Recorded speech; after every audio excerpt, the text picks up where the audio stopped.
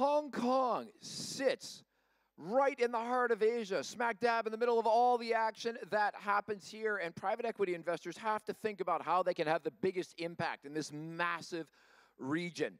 Our next panel is going to be looking at private equity market strategies and what that means for how they invest and what it means for the execution of deal making in Asia. We've got a great panel coming up. They are going to be led now by Ganen Sarvananthan.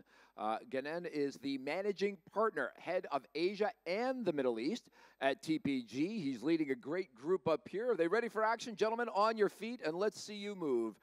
As they come up, we'd like to welcome Kaye, who is the CEO at Warburg Pincus. We have Zhang, who is the founder and chairman at Hillhouse. And we have established that the other Zhang on the panel, Zhang Yichen, is maybe his brother on this panel, but we're not raised in the same household by the same parents. But we would like to welcome Zhang Yichen, who is the chairman and CEO, of course, of Trustar Capital. So ladies and gentlemen, this is your panel, and Ganen, take it away. Thank you, Andrew. Firstly, I got to thank the HKMA for giving me so much power to be able to moderate all these people. It's a wonderful position to be in. But no thanks to you for making me come up to moderate after Albert go. First piece of news, I have not done research in all three of you to bring your books, so I don't know what you've written. I also haven't done the research to figure out how much you've given away. But we will try and see what else we might be able to do in this period. So just to introduce everyone that we have today, Kaye, he actually started Warburg Pincus business the same year my firm was founded in 1994. So 30 years ago in Hong Kong, now runs the firm in New York, has named a successor who actually came from Asia. So the Asia feel at the Warburg Pincus headquarters will continue. We hope to be able to drink Jeff Pearlman's wine, though, in Singapore, and make sure that he doesn't take it with him to New York. But that's great to introduce Chip. Lei Zhang started his firm with $20 million from Yale 20 years ago. About 20 years ago, and it's now 80 billion assets under management. So if there's anyone that needs inspiration on the Asia miracle, Lei walks that. And Yichen moved from New York to go set up City Capital's business, and now runs it, chairs McDonald's franchise in China, which is one of the great private equity deals of all. Also is chairman of GNC and has an extensive portfolio in China. So we're gonna really kick start with Chip. From the '94 to now, really how's that experience been, and what did Asia do for your own sort of career running a firm from a global lens?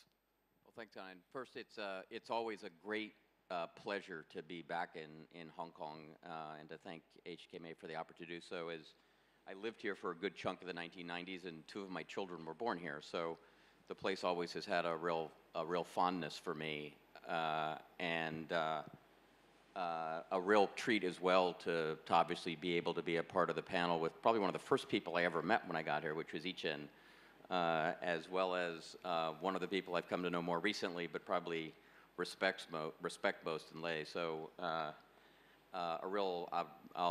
take that as the greater source of pride than being on the last panel of the day.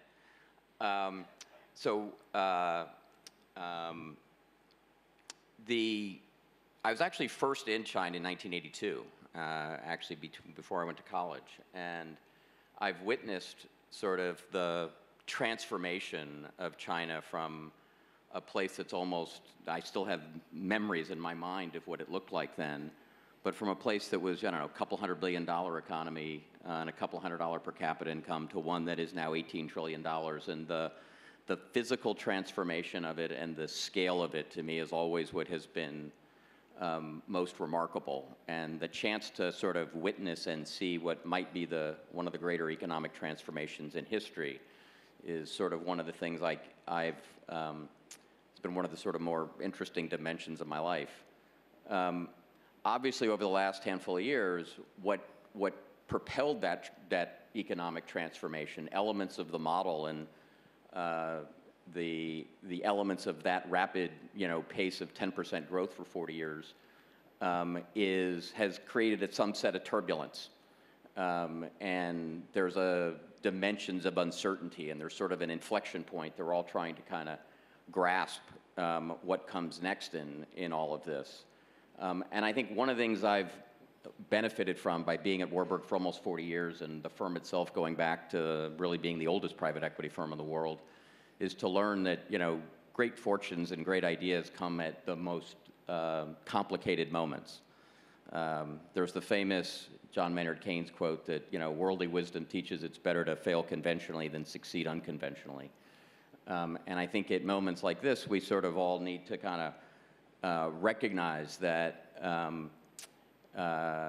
the scale of what's taken place today always brings with it a set of challenges that follow, and those that persevere and retool and repurpose and rethink and think about what the environment looks like ahead, there will be opportunity for.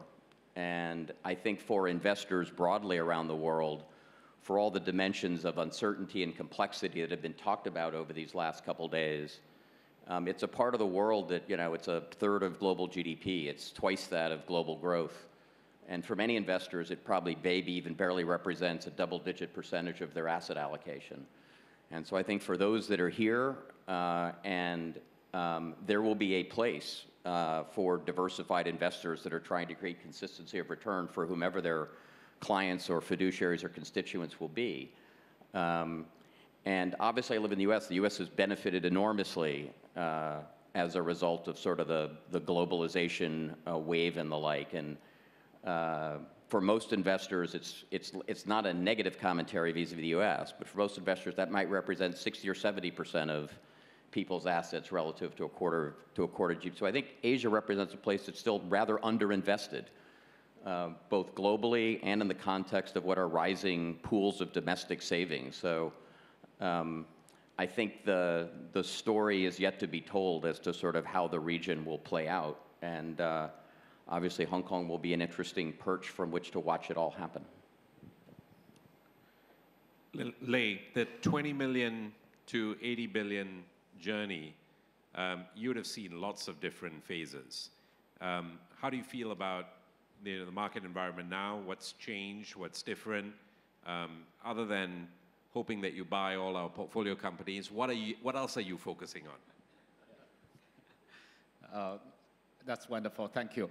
I was thinking, just Chip said earlier that world wisdom saying that fail conventionally than succeed unconventionally. If you could put it in other words, actually, the best companies are built in the worst possible challenging times than the good times, actually. And you really think about the Asia and had a very good run, and it's in the period of time of investing was riding tight, lifting all boats. Right now, there's some economic challenges and growth and slowing down here and there, but you're actually seeing greatest companies in the making in this period of time. I'm just going to give a couple examples of whatever we are seeing across our portfolio companies. Vast majority we are investing are really just traditional businesses. Many of them face some headwinds, like we bought the largest shoe retailer, and in COVID, people wear slippers. They don't need shoes, high heels. And we bought a mattress company, and then the real estate slowed down dramatically. So in both cases, we're actually seeing companies doing very, very well, leveraging technology, being very aligned with their employees, have long-term plans with their suppliers, with the distributors. That remind me, when I started my career of 1998, was one of my mentor, he named Charlie Ellis. He wrote a book. He was on the chairman of Yale Endowment Investment Committee. He wrote a book called Winning the Loser's Game. that he basically saying that in the sports of tennis, if you observe, you don't have to be the strongest. All you have to do is be consistent, have steady hands, and wait for your opponents to have enforced errors. And in this environment, I'm trying to really tell my management, you don't need to be super smart. All you need to do is be consistent, be long-term, steady hands, and do the right things. Actually, you can have a lot of market share to gain. And I'm seeing that across portfolio companies, they are doing a very good job. And I really respect those people who can walk through those difficult times and show leadership and continue to grow. And you know what? It's cyclical. So when it comes back, they are much stronger and bigger companies. Yichen, you're a classic buyout person, well ahead of your time in mainland China. I'm sure you've got lots of war stories, but as you look back over your journey, what would you say are some of the highlights that's worth sharing here? I'm actually not sure if I have a whole lot of highlights. In fact, my journey, the overall CITIC Capital journey, is somewhat unique in the sense that one, in terms of shareholding, we started with a SOE backer, and so that over time obviously has evolved, and now we are, we have a mixed ownership even with new shareholders. I mean, not so new anymore. It's 8 years now with Tencent and Qatar, and so that's why we launched a new brand called Trustar Capital just to distinguish, especially in front of our international investors, that this firm is actually management controlled. Second aspect is on the strategy part. We started on a buyout strategy probably earlier than most. A lot of it is because of DNA, because I joined CITIC Pacific in year 2000 and started CITIC Capital in 2002, but because I was doing corporate investment, so the focus was more on buyout. But we honestly, if looking back, clearly we had the wrong strategy.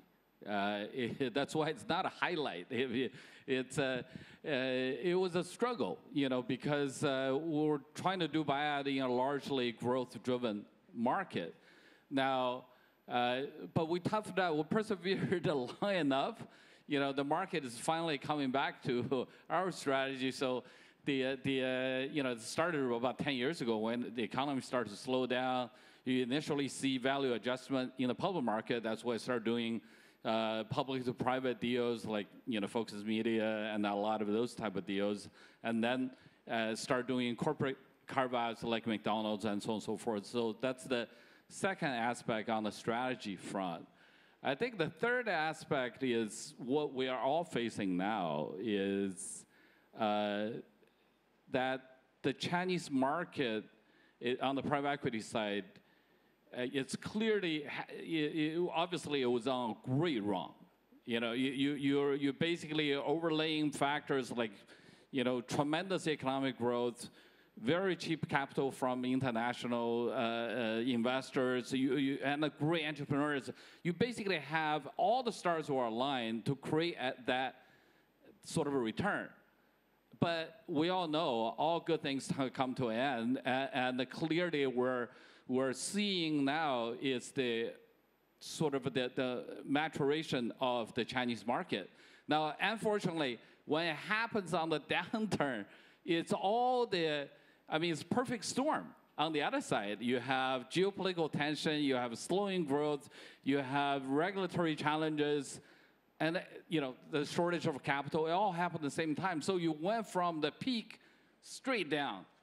And that adjustment itself may make people lose sight of the fact that Chinese economy, Chinese private equity market overall is due to mature, given the GDP growth is no longer 10%. We're talking about 3 to 5%, and this is the market in which buyout strategies should be the main play, which is the case in the U.S., in Europe, in all the developed markets. We all know buyout strategy account for 70–80%. In China, at this point, maybe 20%. So clearly, I think that buyout strategy is finally, maybe it's the time for it.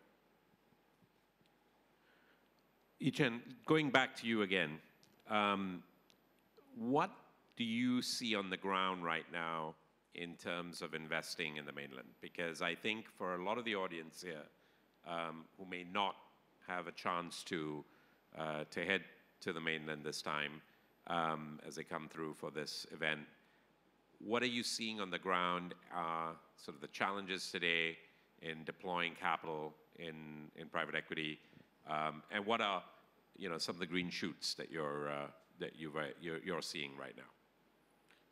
If you want to talk about challenges, how much time do you give me? So, but in all seriousness, I think that clearly there are a lot of challenges. I'm not going to go into them. I mean, the Western press certainly talks to them enough about it. But the interesting thing is, if you look at it, the data on the ground, for example, we own McDonald's, so I get daily data from it, and even this year I see over 20% growth, and this is over 5,000, close to 6,000 stores, and you look at all the other data, travel data, it's above 2019 levels, and there are many positive signs. What's weighing down the economy clearly, first and foremost, is real estate. And I think it's still going to take, the overall economy is going to take some time to, trying to wean itself off that. But the basic consumption is by and large intact. So that's the first comment I want to make about the economy. Secondly, in terms of green shoots, from an investment opportunity perspective, we're seeing a lot of corporate carve-outs, multinationals wanting to reduce their exposure in China, but do not want to leave completely. So they are looking for partners who can help them navigate better, or at least who can deflect some of the geopolitical tension better for them. And then you also have a lot of Chinese groups which are over-leveraged and need to reduce the leverage and sell assets. And you also have generational transition that the first generation of Chinese entrepreneurs, need to retire. And like, Chinese families in Hong Kong, in Singapore, in Taiwan, which tend to keep the business in the family. In China, unfortunately, the succession option is very limited. You have one child. If that child doesn't want to do it, you don't have a whole lot of options other than selling it. So those are the opportunities that I see. Oh, that's great insights. Lei, let's chat a little bit about your portfolio. I'm sure as you go around, everyone wants to know how resilient your portfolio is. How do you get better resilience in it? Are the valuations where they are right now, the bottom? How do you ensure that there isn't any further downside? I think you know the drill, right? Yeah, sure. I wanted to quickly just follow up on Yichen's point on the opportunity set before I address my portfolio. I was advertised for Asia, I guess.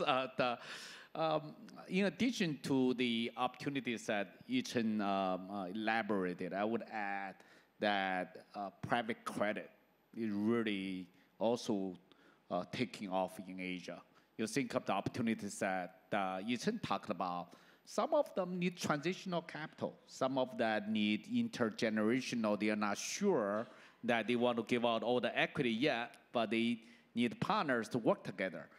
And people say, hey, in the US, private credit earns so high return, why Asia? I would argue that Asian company much less levered than US counterparts. Actually, they are well positioned, and many of them manage the balance sheet really very conservatively, and there's higher growth potential. So I would say private credit, performing credit the new growth area for Asia. The other is special situations. And as we know, there's more and more inter-regional collaboration. There's a Chinese company going to Southeast Asia. There's a Korean company building business in America. There's all number of opportunities that actually being a credit investor or in some difficult restructuring, you could be a part of that. So we are seeing, I come back to the resilience question, we are seeing the lot of toolbox just start to open for the best company, for the entrepreneurs, for the opportunity set.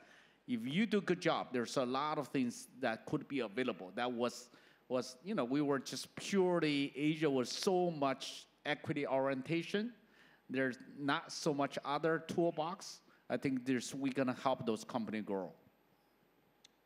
So Chip, I'm gonna turn the questions a little bit to all the challenges the rest of the three of us here face as we go out to speak to the investor market all around. And main question is, North American buyout has been such an attractive market. Why should we even bother putting money into Asia or China? If you give us your answer, we'll all use it now. So you look back, hindsight says, right, over the last 20 years, U.S. markets, amongst major markets of the world, perform better than anywhere. So hindsight would say, put all your money in that. Then it would say, actually, it's really like just tech. Had you just done that? And then you say, no, 30 years ago, you should have bought one stock and gone home.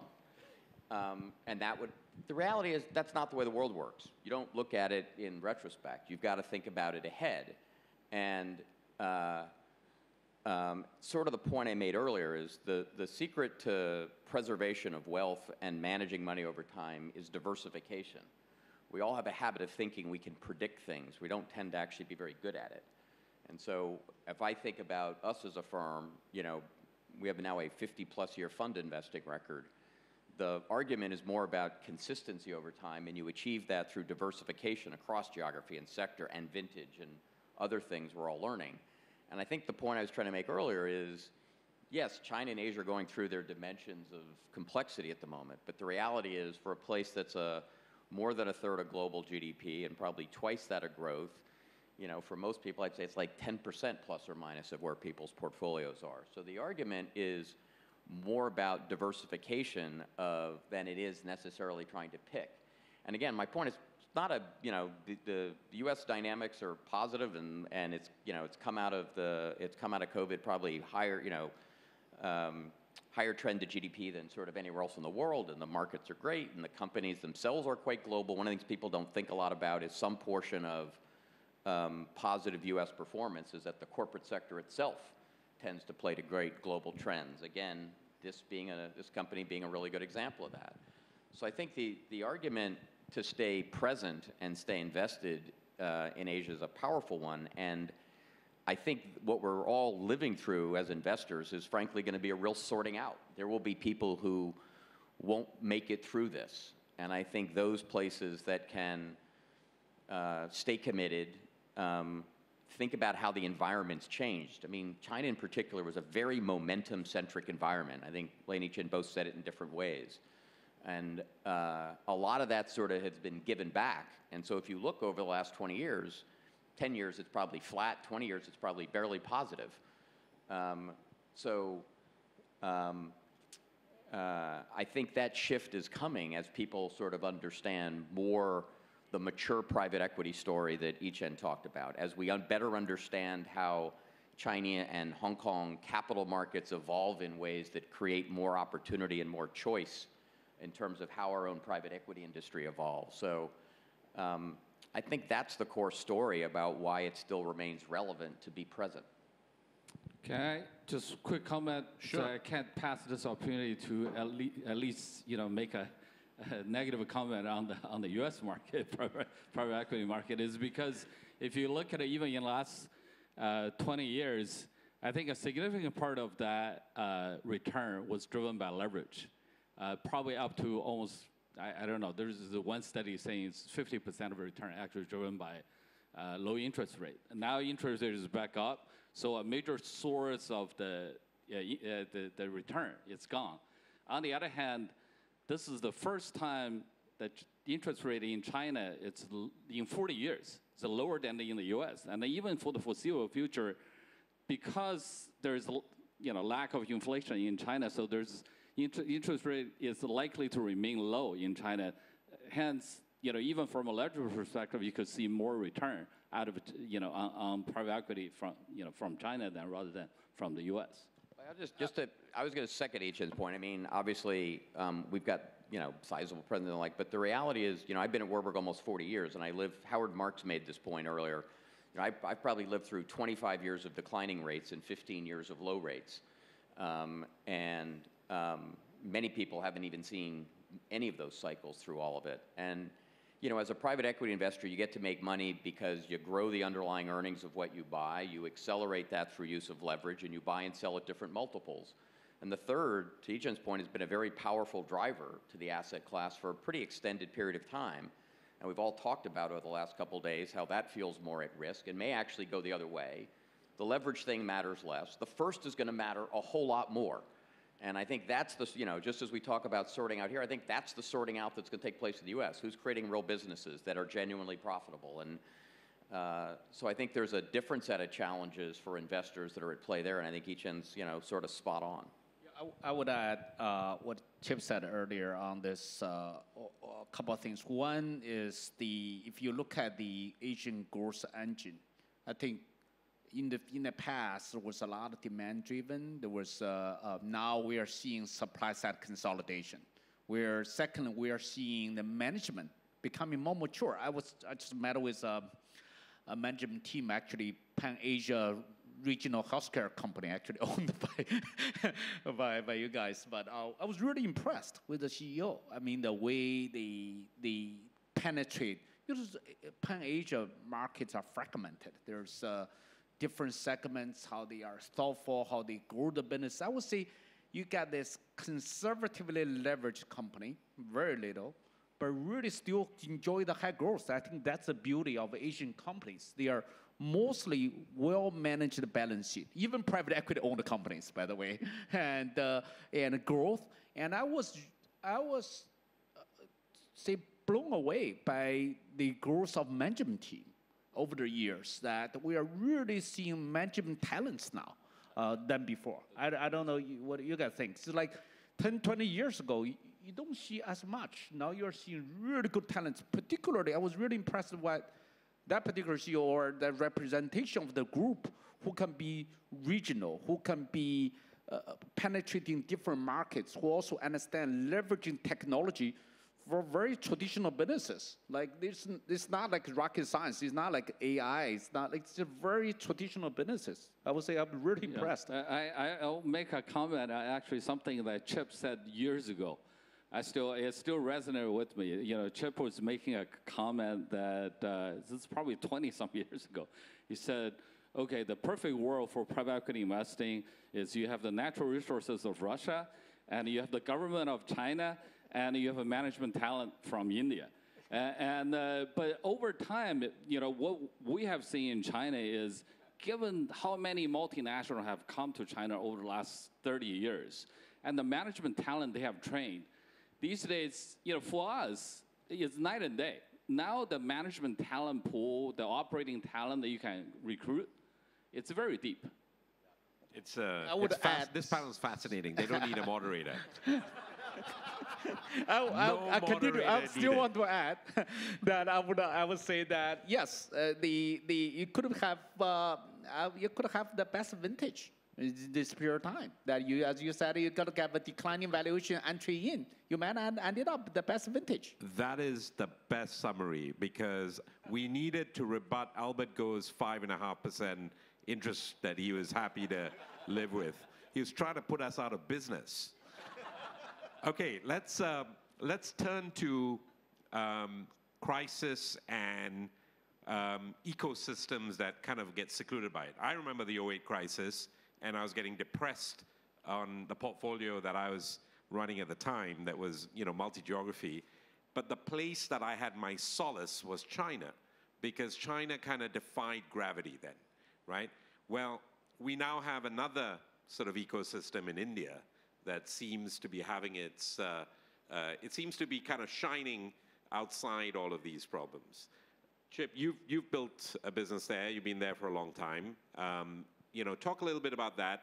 Talk a little bit about how you moved Jeff to build the Southeast Asia business and how you sort of see those markets. Sure. You know, I've sometimes said if, you know, China's one of the great economic transformations, India's always been to be a fascinating kind of nation-building exercise relative to the diversity of population across, you know, ethnicity, language, and the like, and to be held together in the way that it has. The interesting observation I had about India when we first started there was, unlike almost anywhere else, as it sort of came out of its economic reform in the early 1990s, it had an incredibly high real cost of capital as a result of sort of administered interest rates at the time. And my observation as an investor is it did two fascinating things. One is assets tended to trade quite cheap, reflecting that. The more interesting one to me was that management teams there had grown up with a high cost of capital, which meant that it was scarce and dear, and therefore they were very good at operating businesses with that and understood return on capital. In many ways, a little bit the opposite of what, you know, kind of Lei and Yichen were talking about in China, where the flood of capital kind of created a different dynamic. And so as a result, I think, you know, that's obviously played out over the last several decades, but the management talent pool that has longer history in India, combined with sort of this sort of discipline around understanding cost of capital, I think one of the reasons that the Indian stock market is one of the few, if you looked at over the last 10 years or 20 years, that would look pretty similar to what the US was. You know, it would be competitive in that sense. And so when you look at it, it's stunning to look over the last 10 years where you'd probably say, you know, the US and India look more like double-digit things. China looks like it's sort of flat. But I think this sort of management talent depth and issues around cost of capital are sort of the underlying elements to it.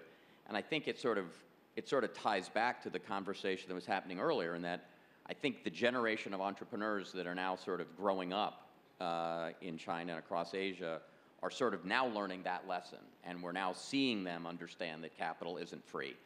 And there's a version of this that's happening in the US as well, right? We've lived through a world where nobody asked anybody for the last 10 years what profitability was. We were worried about growth and revenue, and capital was free. And while we all understand that world's changing, the reality, it takes management teams time for that to change. So I think, you know, in many ways, kind of India led on that topic, but I think it's now interesting to see what's happening in China and especially in Southeast Asia, where there's this next generation of entrepreneurs coming that are more mature, that are deeper, more professionalized, better understand sort of some of the dynamics around business. And I think, you know, I think in Southeast Asia, you see differing versions of it. You well know it's hard to generalize. It's 10 different places with many different dynamics around it. But there's a series of pretty interesting stories as you wander through Indonesia and the Philippines and Vietnam and Singapore.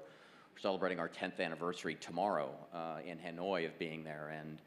And I think, you know, part of what I think stays interesting about Asia, besides the other elements we talked about, is kind of this next generation. It's of entrepreneurs broadly that I think add to the dimension of the story. So we're down now to our last couple of minutes because all of you lost me time on the other questions as you went off on your own. I have no time for any of all of your questions because we're gonna finish off with this. This is the last panel of this really, really important gathering of everyone. Your 2024 predictions around the Asia private equity markets and where it's going to go. Yichen, we'll start with you. Okay. I think it's still going to be a tough year in China because, you know, the growth driver, quite a bit of it, you know, to win the economy of real estate and to, you know, plug that hole with other industries is going to take some time. And but transformation at a micro level is happening because clearly the businesses will have to do with much less resources or capital. So I think 2024 is probably a year of recovery still. And the overall fundraising environment is still very tough for China. So, I'm just trying to keep a steady footing on the ground, and I don't have lofty aspirations. Lei? Building resilience for the existing portfolio, best vintage for private equity in the next funds, I think, next couple of years to invest in Asia, and the growth of Asia as across asset classes beyond private equity, private credit, real assets, infrastructure. We're gonna see a building up of new asset classes in the private space. Wonderful contrast between those two in terms of the outlook. Where are you, Chip? I think the world is still coming to grips broadly with what I think are two big changes that none of us have seen in 40 years. We all touched on them. It's sort of what happens to the inflation rate story. And it's not that the new world isn't investable and manageable. It is. It's the transition from where we've been to there that will be painful. And the other is, the geopolitical frictions that the lack of them over the last decades provided a certain oxygen to growth. And I think now there's a set of challenges associated. I think for Asia, it is likely to be a more extended, what I'll call great sorting out. And I think this will test who has staying power of capital and confidence of investors to be able to manage through, who recognizes the reality of how the environment has changed and retools and repurposes and rethinks the strategy of how to be here and takes advantage and lays the seeds for what ultimately is probably another generation of pretty interesting, successful stories that will come out. Well, we've run out of time. It's now with me to thank our panelists today and to thank our hosts, the Hong Kong Monetary Authority, for putting up such an amazing show for us this last couple of days. We hope that you will have us back. I know these people were very ill-disciplined. I followed all the rules that you set me. I read the full memo that you provided. Please have me back next year. With that, thank you very much.